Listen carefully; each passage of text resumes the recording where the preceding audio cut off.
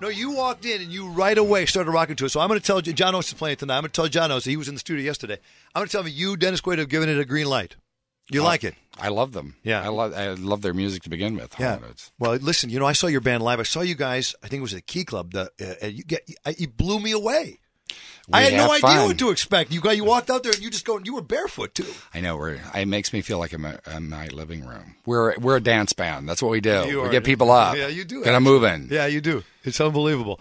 Dennis Quaid in the studio. Oh man, The Right Stuff, The Big Easy, Inner Space, Great Balls of Fire, Wyatt Earp, Any Given Sunday, Traffic, The Rookie, Far From Heaven, The Alamo, Good Company, Smart People, and I'm leaving like 100,000. We don't have enough time for you to go through my credits. It's unreal. You don't. We have a great tie-in with a guy you work with. I love the movie.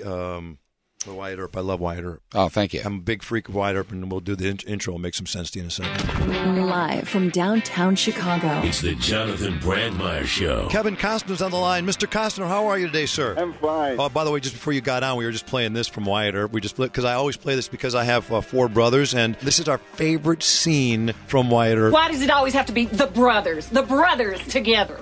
We are your wives.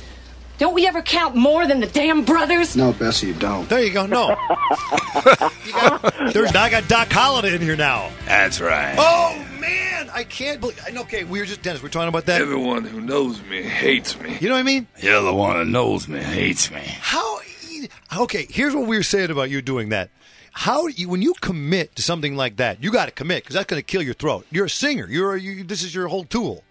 Well, I had to lose weight for that, and then I went a little overboard. I think I lost 44 pounds for that. Oh, you looked horrible from here. Yeah, you could see my skull. You could see your skull, your bones. But that was Doc. So, that's tough to lose the weight, but to commit to the voice, that voice just came up from somewhere. Everybody hates me. Everybody hates me. You've been a good friend of me, Doc. Shut up. Okay, here's something. The new film, The Express, about Ernie Davis, the first black player to win the Heisman Trophy. You, Dennis Quaid, play the coach. Yeah, right? Ben Schwartzwalder. I won't ask you to pronounce it. Ben Schwartzwalder. Oh, excellent. Very good. You must be in radio. Ben Schwartzwalder. I could do that. Excellent. You can do it too. Go ahead. Ben Schwartzwalder. That sounds better that way, doesn't it? This is a great story, by the way. Ernie Davis, first black to win the Heisman Trophy. Never played for the team, though. He was drafted by the Browns?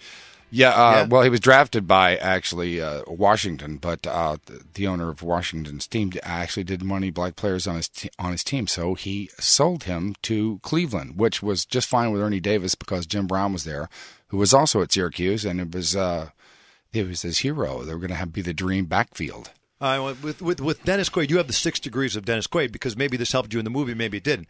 You work with Jim Brown in Any Given Sunday. Any Given Sunday. So, and you knew Jim Brown? You hung out with Jim Brown? Jim Brown, when we were doing Any Given Sunday, we didn't start working till noon. So every morning at Doral Golf Course, it would be myself, Jim Brown, Lawrence Taylor, and Jimmy Woods trying to get in each other's pocket on the golf course. What a force. It was good. It was good. What a force of that is. Who's the heaviest gambler in that group? Who loves to gamble the most? In Lawrence your group, Taylor.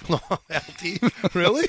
Yes. Without a pause, Lawrence Taylor. You didn't even blink on that one. Yeah. But Jim Brown was like my greatest resource for Ben Schwartzwalder because he played with him. They had rather a abrasive relationship, along with a respectful one at the same time. Right. But he told me the way it was back there in the 50s and being a black athlete at an all-white school. Yeah, there was. I mean, you saw it, segregation. And by the way, I guess the coach, the guy you play, Ben Schwartzwalder, right? Right. You had to decide. Well, when we watch the movie, will we think, is he a racist? Was he a racist? Well, in today's terms, I think he might be termed that. Ben was also a groundbreaker in a sense. He was one of the first coaches to actively recruit African-American athletes for his team. Right. This is true or false, then? He refused to let Ernie Davis score in a game against West Virginia, right? Because they wanted to be violent. Well, it was a very dangerous situation. They were playing down in West Virginia, and Ben was actually from West Virginia, and they were throwing bottles and all kinds of things at the athletes out there on the field. And if he had scored, it could have actually gotten violent. And Ben was concerned for the team. Ben was a tough as nails type of old school coach. You know, he came from the military. He was one of the soldiers. Old school coaches. Yeah, he was one of the soldiers that actually hit the beach in Normandy at D-Day. Yeah. And he brought that to his coaching technique. And I love that old school coach. I love that. I don't like the guy. We have the coach here in Chicago that just talks too quiet. It's okay. Yeah. We'll get him next. I like it. I like that. I like the old school myself, I do. too. You know what I mean? I like the boom. You know what I mean? You get out there. Get out there and hit. Hit it! Cindy, will you please call it nurse? This doesn't work. I'm a football player. They got to pump up the volume here. Yeah. I love That's that. old school. That's old school right there. In any given Sunday, the wife's, you're going to get back out there and you're going to play something. No, especially the bitch slap she gave me, right? Yeah. Yeah. All right, can we go back to golfing for 1 second, if we may? All right. Okay, guys, I picture you golfing. Now, Dennis Quaid, Golf Digest named you the top golfer among the Hollywood set. Yeah, that was 2 years ago. Yeah, but so what? Is it still... It wasn't really real either. Well, that's my question. Who's the Hollywood set? There's several that could... Who golfs? There's probably several that could have taken me at that time. And I was scratched for about 2 months, and then I started working nonstop and had twins, and that was the end of that. So I'm about a 7 right now. Who have you played? Okay, who have you played with in Hollywood you think is good? Greg Kinnear is excellent. Really? Yeah, he's very good. All right, Greg Kinnear. Mark Wahlberg can really hit the ball. I just saw him hit the ball on Entourage. He's a maniac. Did you watch Entourage? Yeah, I saw it last night. He has a great swing. Right. Man. He's left-handed. I couldn't believe he was a lefty. And he can hit it 325, 340. He has a really good game. The Express opens October 10th.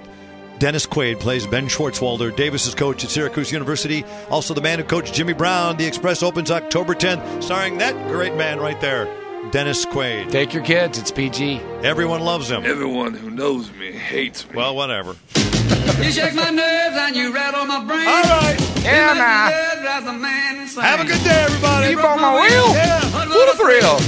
This wrecking, just quitting balls of fire.